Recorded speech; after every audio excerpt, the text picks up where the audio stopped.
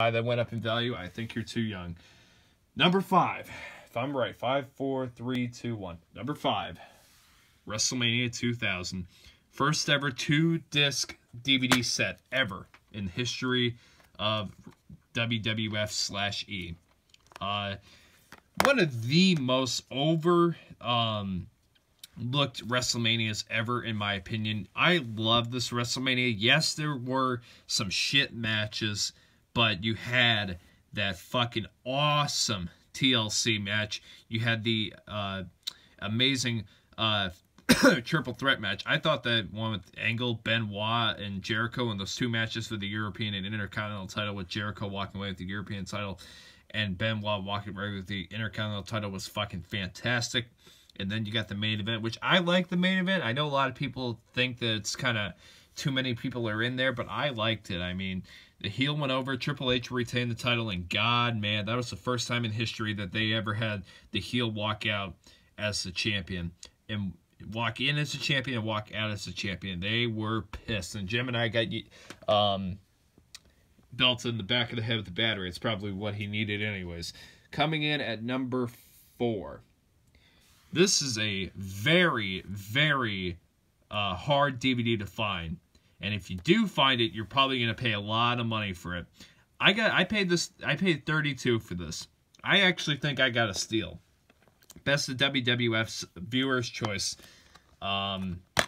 This was a UK and a Canadian exclusive only. This was never, ever released in the United States. Never, ever released here. I had to get this all the way from the UK. I haven't even seen any Canada versions of this in like probably a year on eBay. This is definitely a hard one to get. And this is also the lightest DVD case I have ever held in my life. This thing is so light. I just had to point that out there.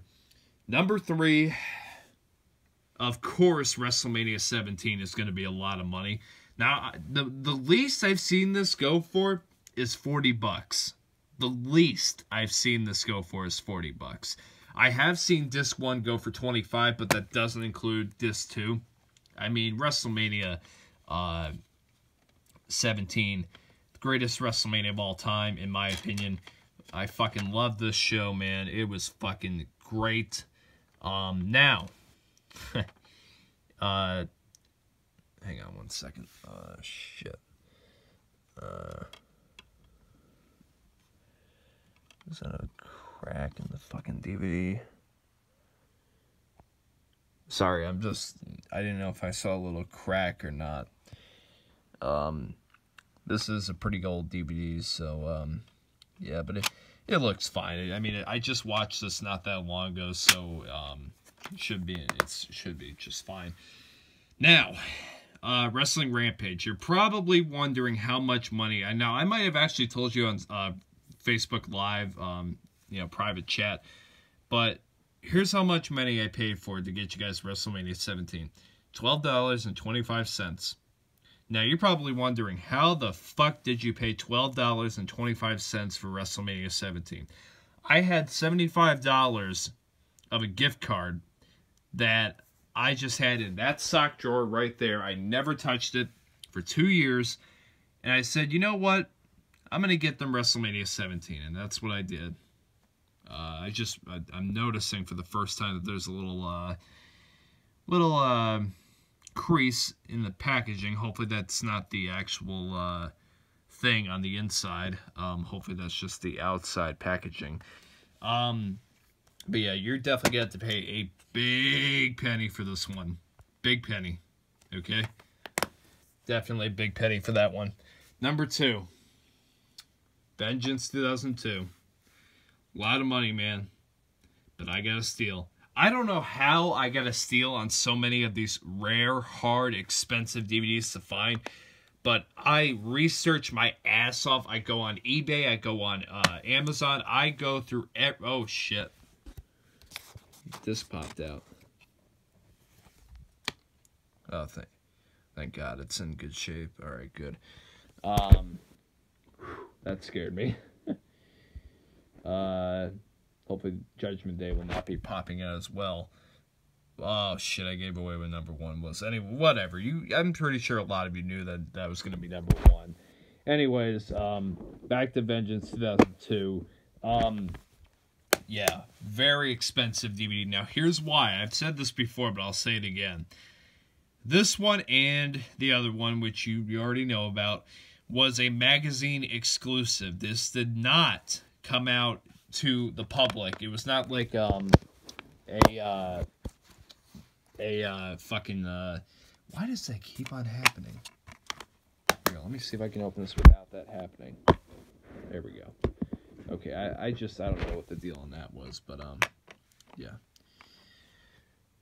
All right, that's fine. I mean, it came with a couple scratches, but it's nothing that looks too bad. I mean, it's got a couple of blemishes, but not bad.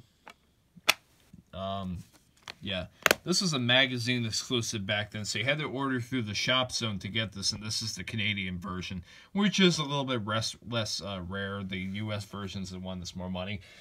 And then I gave it away, Judgment Day 2002. Probably the most expensive DVD along with Raw Homecoming. This one, man, this one's a lot of money. Now, I actually forgot to say, I paid $30 for Vengeance 2002. $30. And I paid $45 for Judgment Day 2002. Now, I know that I've seen this one on its own. Not brand new, nothing. $130. Fucking crazy, man. Fucking crazy. So, yeah. Judgment Day 2002. One of the most expensive DVDs to get out there. I got it for about half the price. Maybe even like, I got it for like $75 off. $45. A lot of people are going to say it's expensive, but for this,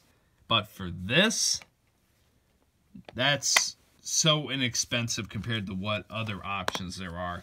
So, number 1, Judgment Day 2002. I'm sorry, I gotta take a look at Vengeance 2002 one more time. Like I said, I'm a freak when it comes to making sure my DVDs are as perfect as possible. Yeah, it's got some, fucking scratches, whatever. I would rather have Vengeance 2002 rather than Judgment Day have to suffer through a little bit of blemishes. It is what it is. So number 2 is Vengeance 2002. Number 3, and I have to check this one out again, is WrestleMania 17. Yeah. WrestleMania 17. In the Houston Astrodome in Houston, Texas. 67,000 fans plus 67,000 plus fans fucking going crazy in the Astrodome. Fucking crazy. Yeah.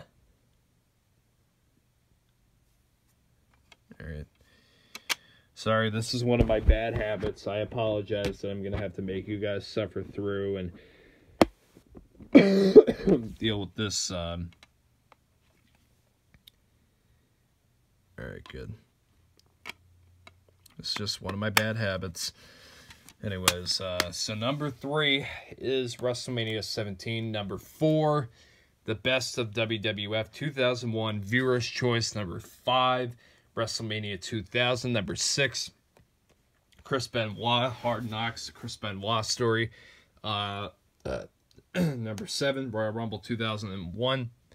Number 8, or maybe, you know what, maybe the WrestleMania set was in there somewhere. I don't remember.